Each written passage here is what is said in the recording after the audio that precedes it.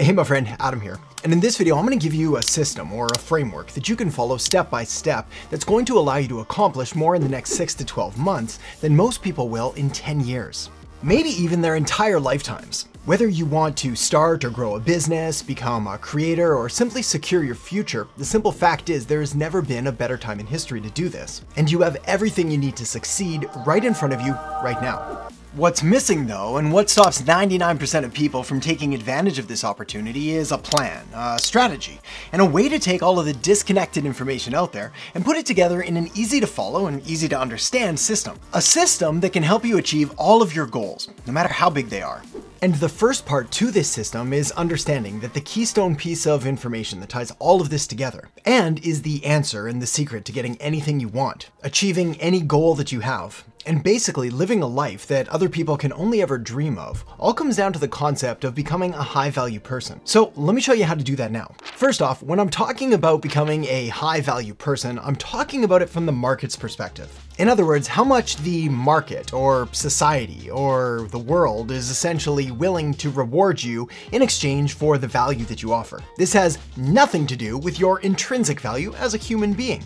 You're awesome, I know that. But that doesn't mean that the market is willing to give you any kind of money yet. So let's fix that now. The secret is that you become a high-value person based on the value that you provide to other people. It was Zig Ziglar that said, you can have everything in life you want if you will just help other people get what they want. And that's the key, helping other people get what they want. And when you do that, you become valuable. For example, I could just sit here alone in my office with all of this information about business and marketing and growing companies and building brands and just sit here alone and keep it to myself. But if I don't actively try to share that and help other people, then I'm not working to become a high-value person.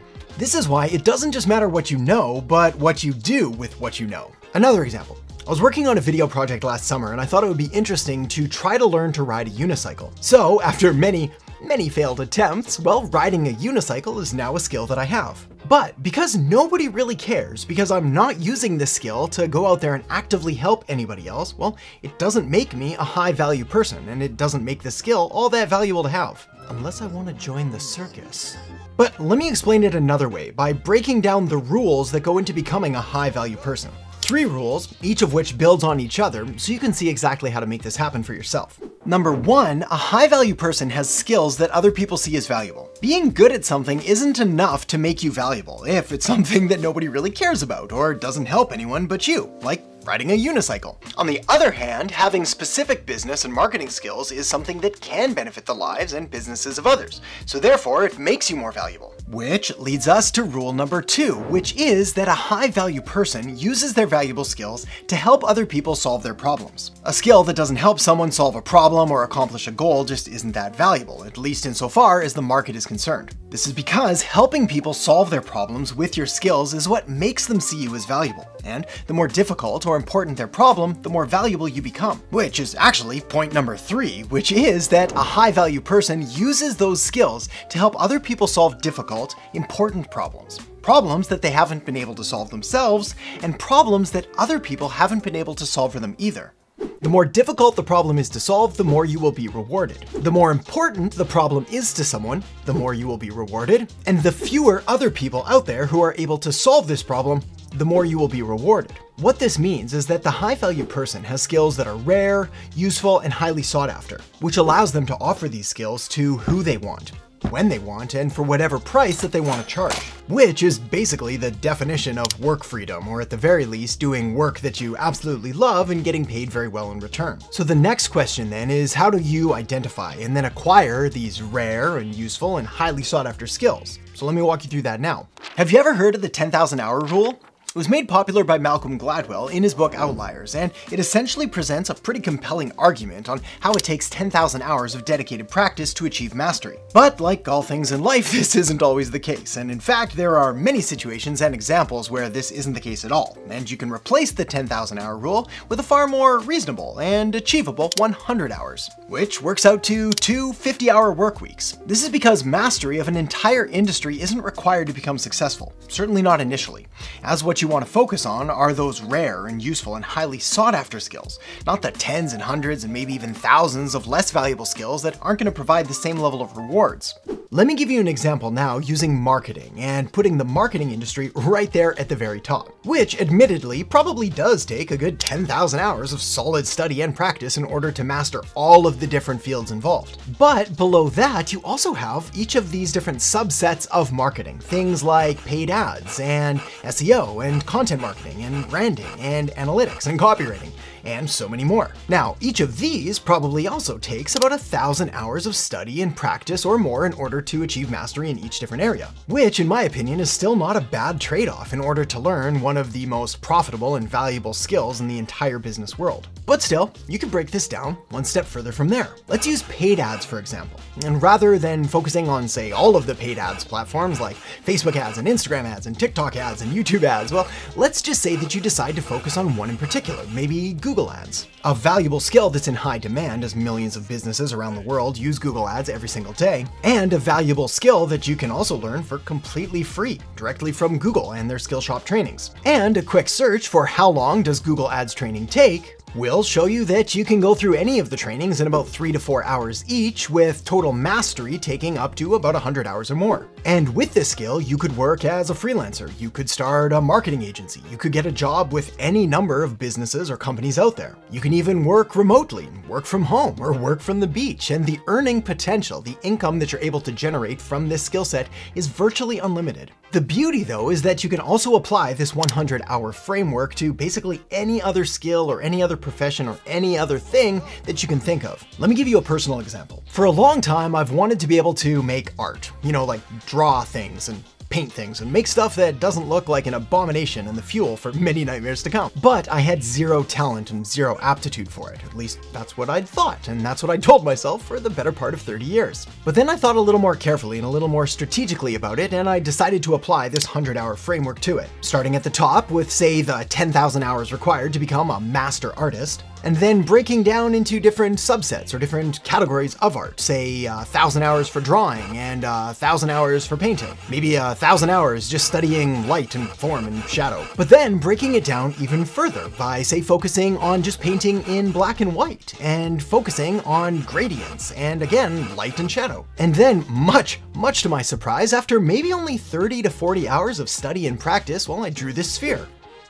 I guess I painted the sphere. I'm still learning the art lingo, apparently. Then a sphere and a cube. Then a couple other random shapes. And a horse and a tree with an elephant. And every time it gets just a little bit better. Not great, but better. Now, these aren't necessarily valuable or highly sought after skills. However, they did give me the perfect example of how you can achieve pretty much anything that you can think of, even things that you've always believed that you couldn't do. Where things start to get really exciting though is when you start to stack different skills on top of each other in something known as a skill stack. It's very, very original. So let me walk you through that now.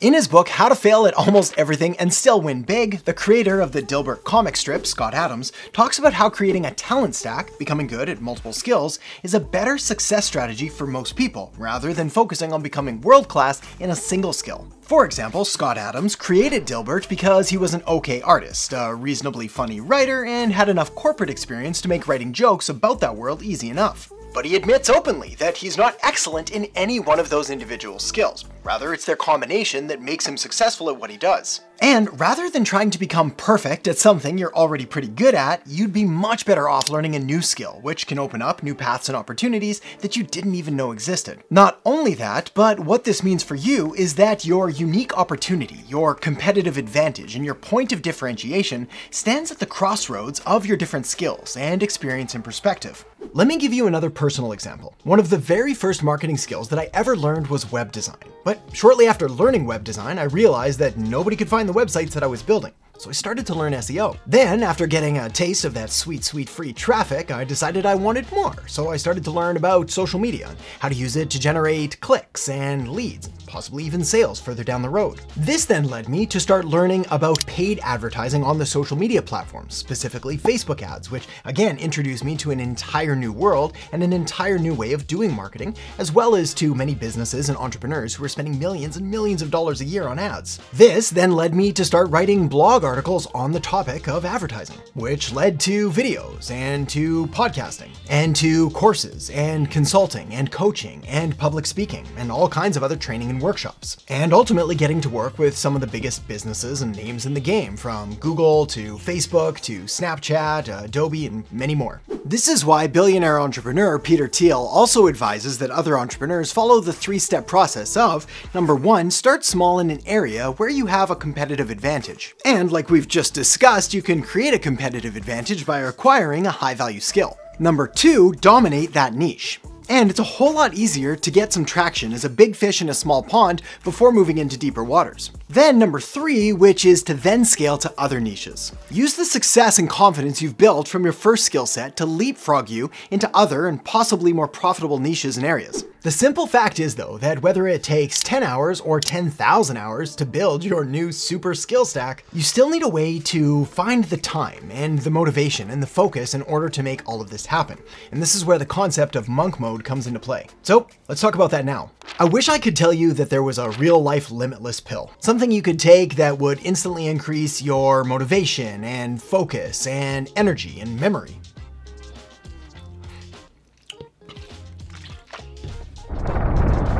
I mean, there's gonna be some side effects for sure, but no pain, no gain, right? The good news is that there is a scientifically proven way to increase your energy and focus and motivation and concentration and all of those good things associated with higher performance. The bad news though is that it's not a quick fix, a brain hack, or a pill that you can take. It's more of an attitude and a lifestyle change, a mindset, if you will. Now, some people call this a dopamine detox, other people call it self-discipline, but I like the term monk mode, and I like it for two reasons. First, the term monk brings up visions of dedication and commitment and sacrifice for something they believe in.